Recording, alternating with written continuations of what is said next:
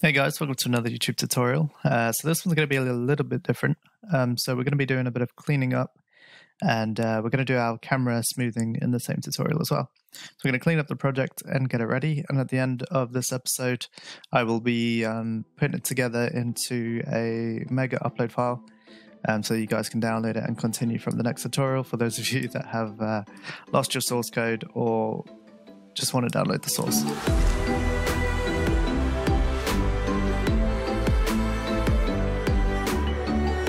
Okay, so I'm going to go ahead and get started. To start off, what I'm going to do, I'm just going to try, we're going to fix a bug that I noticed after the last tutorial. So it's a sprinting bug. I noticed our analogs, so if we have a look at vertical and horizontal speed, if I hit play, if I move forward and right, you can see our input kind of finds a middle point as opposed to just saying forwards all the way down and right is all the way down. So we're going to change this to work like an analog stick. So if I push A and W, it says vertical's 1 and horizontal is 1, as opposed to 0.7 each. So what I'm going to do is I'm going to open up input, and I'm going to open up our input actions. I'm just going to go over to our movement and our WASD. And what I'm going to do, I'm going to change the mode from digital normalized to analog.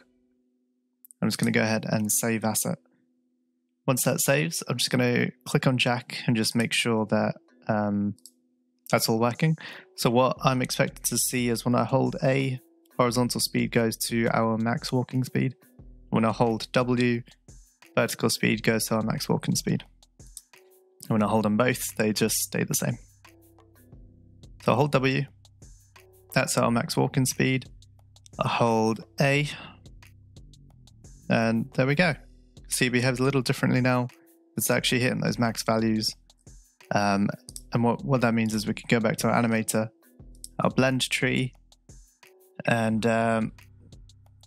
we had a second walking forward. Okay, go back to the base layer, go to our normal movement blend tree, go inside our blend tree, and we'll just have a look here.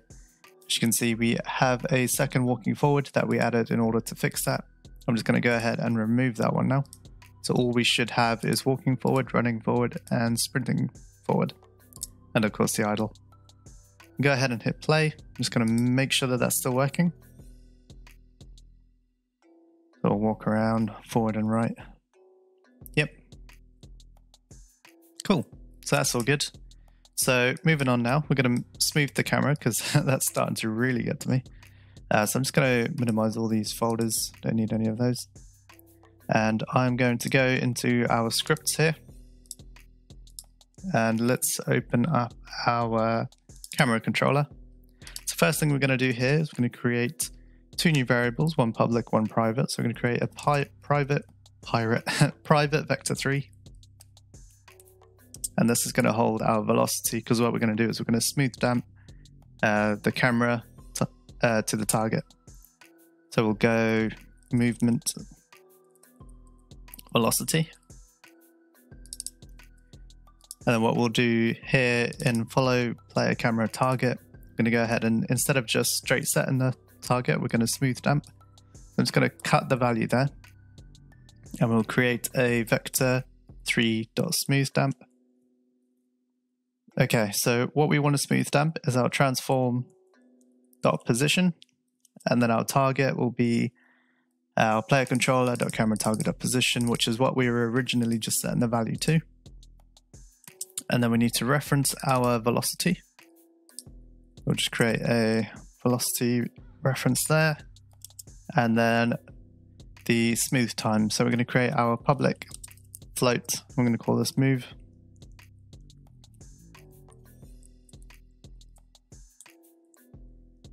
Let's give a default value of 1. Movement smooth time. So I'll go ahead and pop that in there. Okay, so let's go ahead and just make sure our smooth damping is working. So I'm going to maximize on play, and I'm going to hit play. All right. As you can see, it's probably a little bit too slow with keeping up with the player, especially if you sprint.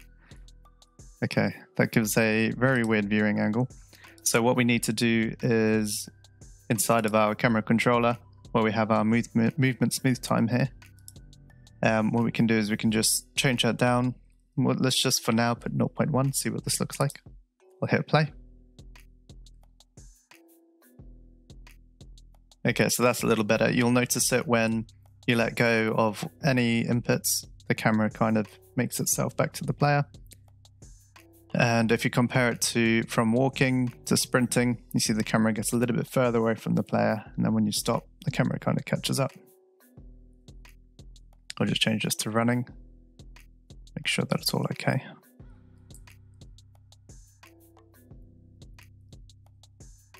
Okay, I think I'm going to leave it on 0.1 for now. But what we're going to do now is we're going to go in and clean up some of our scripts.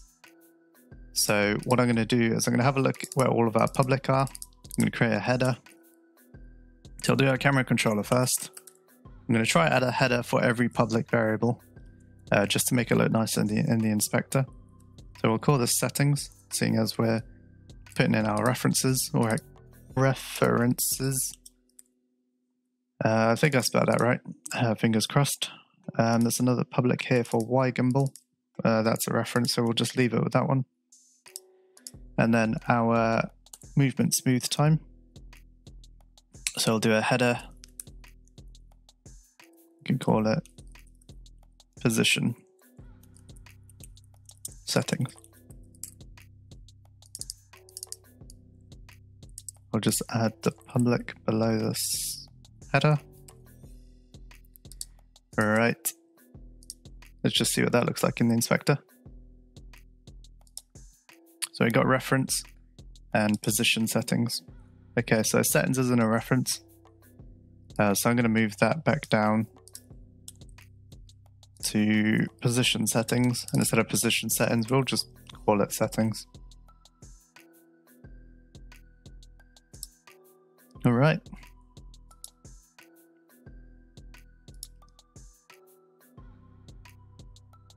Okay, that makes sense. That's all nice and clean. Let's add some regions. So we'll do an update region just to later on this script might be getting a little bit too big. So it's nice to just region a few things out. We'll have another region for position / rotation.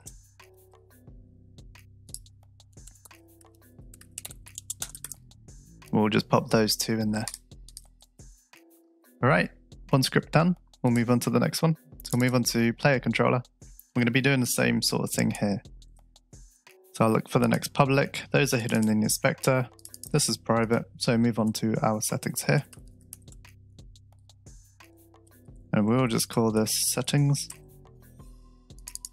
So whether we're in target mode and our settings, and then we move over to camera and then movement. So you see these, luckily we've been doing it as we go along. What I will say is we don't need to see vertical and horizontal speed anymore, so I'm going to change those back to private. Click save and let's see what that looks like.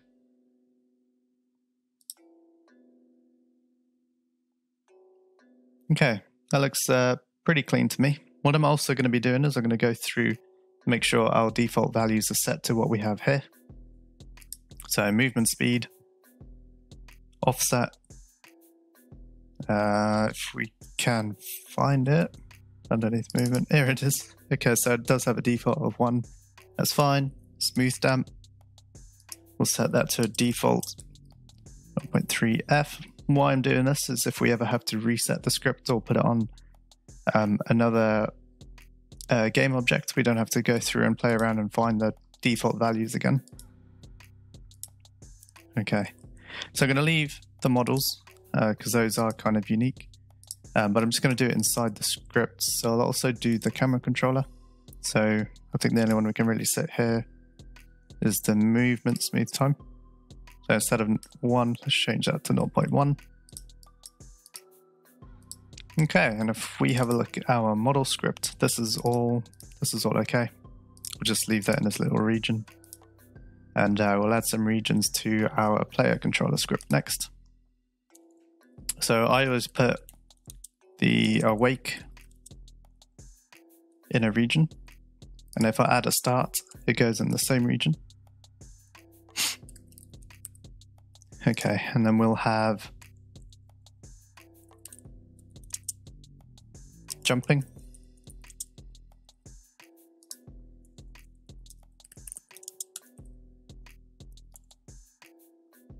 And then movement.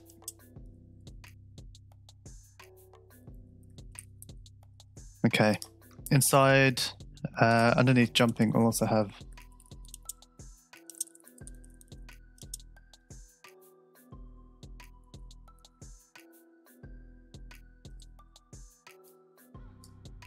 sprinting. Okay, so what I'm going to do is we'll grab the sprinting functions, and we'll just pop that inside the sprinting region. We also have calculate sprint inside there. Okay, let me minimize these so you can see it. Okay, so inside the sprinting region, we have sprint, can sprint, and calculate sprint. And inside movement, we'll put our private void movement. And we'll also throw in our toggle walking. Cool. And then we'll create a region for our update.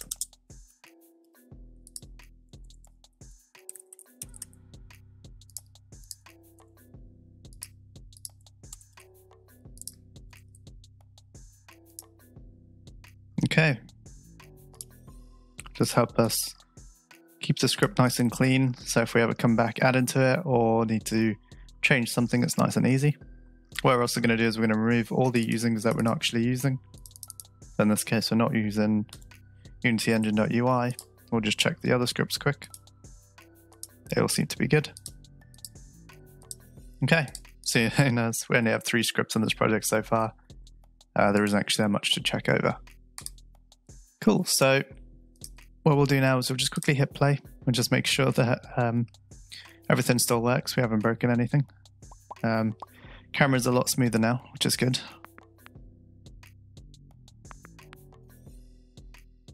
Okay, so in our next tutorial, we're going to look at adding gravity and then move on to jumping.